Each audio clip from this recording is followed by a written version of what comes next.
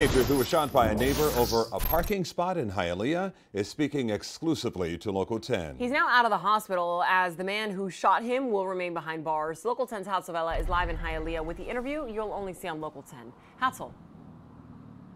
Nicole, our camera's there at a pretrial detention hearing where we learn from the judge that she's deeply concerned about this man's temper, and that's the reason she decided to keep him in jail. Meanwhile, you are going to hear from that young man now that he's recovering here at home. It's the first time he steps out of the house, he says. I cry at night because of the pain. Humberto Carrazana talks to Local 10, shows us his injuries following that life-threatening incident with his neighbor. It feels like they're stabbing me all day.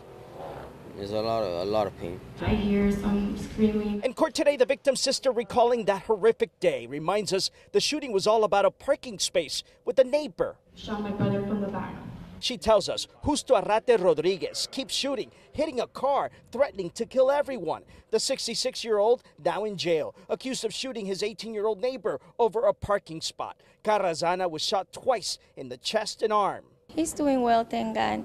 The victim's mother tells us her son is in a lot of pain, but recovering at home from his injuries, which includes a collapsed lung. He's talking, he's alert, he's walking. Thank God for that. The suspect's family says we're not getting the whole story here. This is a man who's been living at that home for decades and has never had an issue with neighbors. He is 66 years old. Never had an issue with anybody. Never had a criminal record, no type of his. Never heard him say a curse word in my life. I've known him for 43 years, so yeah, this is a case of bullying an old man. But the state argues the incident is too extreme, too brutal, too severe to allow Arrate Rodriguez to be released. And the court agrees. You're going to be held no bond. The stay order remains in effect. So Arrate Rodriguez is due back in court on February 20th. We should tell you that if he is convicted, he could face anywhere between 25 and life in prison. For now, reporting live in Hialeah, I'm Hatzel, Local 10 News. Okay, Hatzel, thanks a lot.